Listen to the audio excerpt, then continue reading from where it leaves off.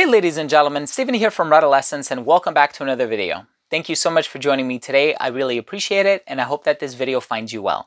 In today's episode, we're going to be taking a closer look at a fragrance by the company Navitus Parfums, and this one is called Exalt Nuit, so make sure to stay tuned.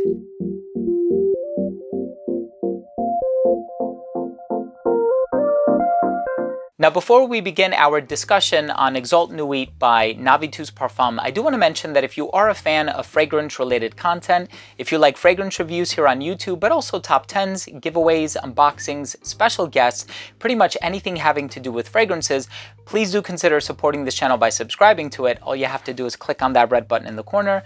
And of course, while you're at it, make sure to enable notifications by clicking on the bell. This way, whenever I do put out these videos, they will get delivered straight to your feed. So here we have Exalt Nuit by Navitus Parfums. I'm sure a lot of you know that I am the creative director for the first 2 collections, which is inclusive of 10 different fragrances. It was quite the journey, and this amazing journey started in November of 2019. I can't believe it's been exactly a year, and this fragrance was launched in collaboration with a good friend of mine and a fellow YouTube fragrance reviewer here on the platform. I'm going to leave his information down below.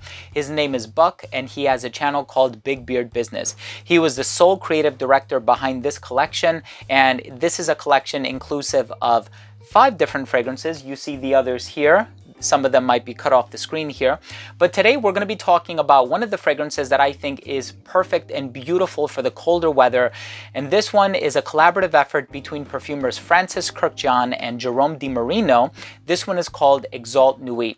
This has 2 variations of natural tobacco. It has natural citrus from Italy. It has black pepper. It has cocoa, lending the fragrance's beautiful gourmand quality in the opening. There is so much going on in this fragrance, from the jasmine to the pepper, to the cocoa, to the anise, to the 2 variations of tobacco and the resins that are utilized in the base, the benzoin, the cistus.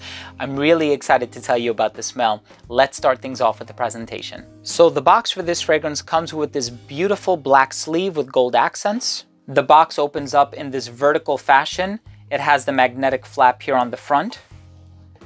And on the inside, you will find the logo once more. And then here you have a card with the name of the collection, the name of the fragrance, and the name of the company. The bottle sits in there very beautifully on a bed of silk. And the bottle also has this beautiful opaque matte finish, double-coated matte finish with the gold hardware. There is a sticker on the bottom with your information. Just keep in mind, this is so strongly concentrated. The percentage of alcohol is 71%.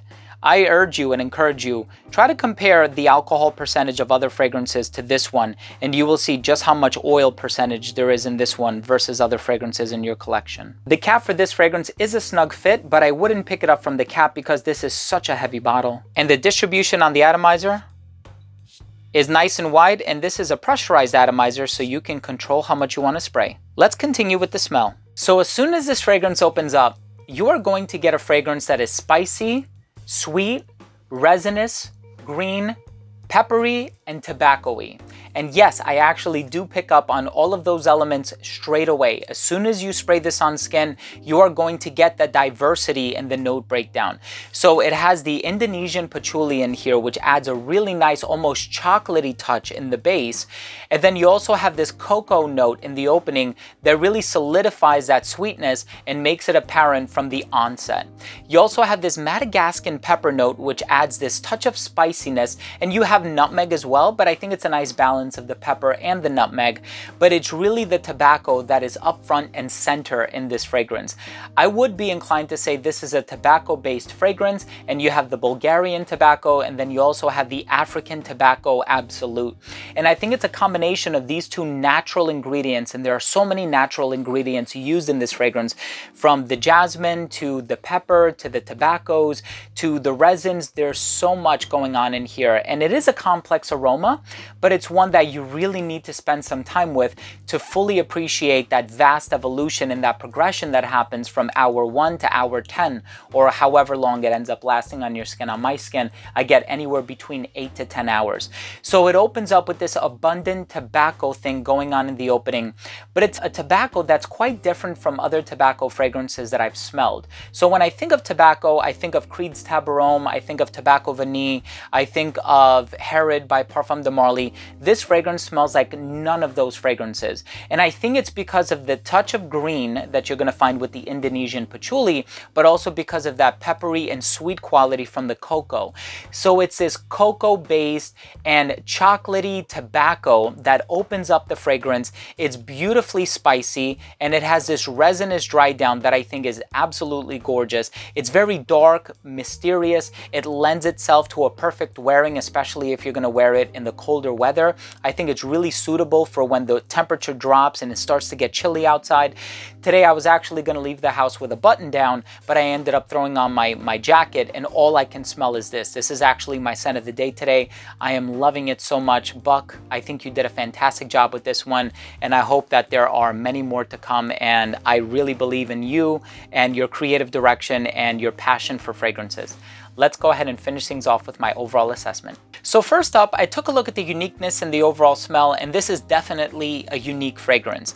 I was trying to compare it to other tobacco-based fragrances that I've tried in the past, whether that be Tobacco Vanille by Tom Ford, or Tabaron by Creed, or even Herod by Parfum de Marly, but this fragrance doesn't smell like any of those fragrances. It definitely stands on its own two legs, and I think it's so well done, and I really wasn't expecting anything less, especially considering Buck's passion for fragrances, Buck from the channel Big Beard Business, and also the perfumers Jerome DiMarino and Francis Kirkjohn, both of whom I met in person, and they are incredibly passionate, they are so intelligent, and they are pioneers at what they do. Of course, if you're familiar with fragrances like Baccarat Rouge 540 by Maison Francis Kirkjohn, Le Male by Jean Paul Gaultier, Ultra Male by Jean Paul Gaultier, these are masters at what they do.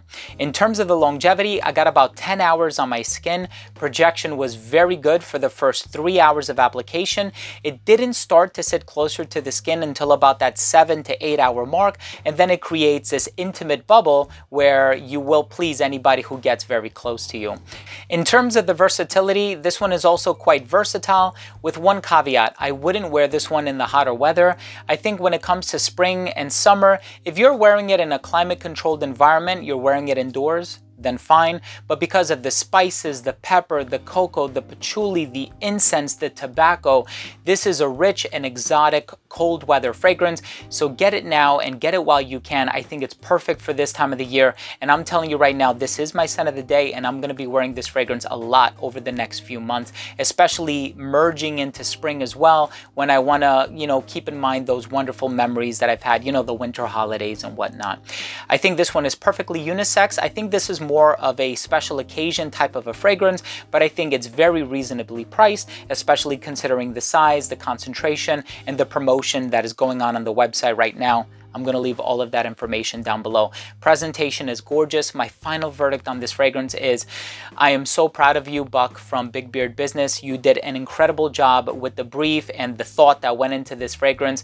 I know what it takes to produce a fragrance that will resonate with a lot of people and that they're very passionate about, and you did such an incredible job. You have my support, and you will always have my support. And also, Francis Kirkjohn and Jerome DiMarino did a fantastic job with this fragrance. So there you have it, ladies and gentlemen. Thank you so much for watching. That was my review of Exalt Nuit by Navitus Parfums, part of the Enamored collection. Of course, it was more of a discussion and not a review, despite the fact that it did contain the same format that I use for all of my videos, just for consistency's sake. But you guys know that I am the creative director for 2 of the collections, and Buck from Big Beard Business is the creative director for this collection. And again, super proud of you, my friend. So there you have it. Thank you so much for joining me today. If you took something of value from this video, please don't forget to like this video, leave a comment down below. I always love the interaction, and of course make sure to subscribe to this channel to support it. I would really appreciate that, and make sure to enable notifications by clicking on the bell. Thanks again for watching. I love you all. We'll see you next time. Bye.